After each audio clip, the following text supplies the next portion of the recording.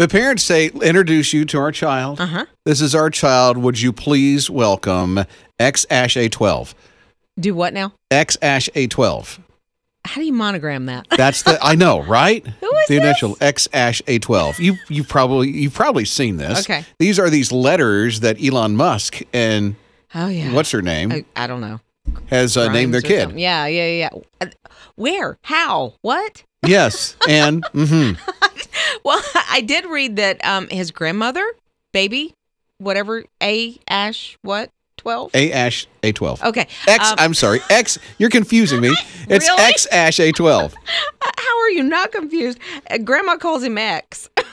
Might as well. I mean, call him what? something.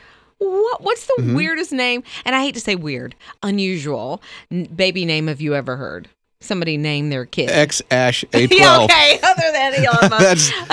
That's nailed it right. Elon Musk, by the way, the Tesla guy. Yeah. Who made that and some other space programs or whatever he's doing. And I guess moving his plant to some other state. Right. Because of what's going on. But we're talking about the baby name thing. Right. So the baby was born a couple weeks ago, but I don't, why?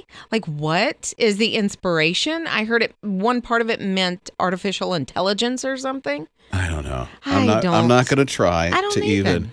But the thought would be this. A unique baby name that you've heard at one time. A friend of mine was a big fan of Top Gun, and their baby was named Maverick. Okay. Called him Mav. I can see that. I mean, but the first day of kindergarten, Maverick? It's super cool, though. It is. Yo, Mav. Right? Mm-hmm.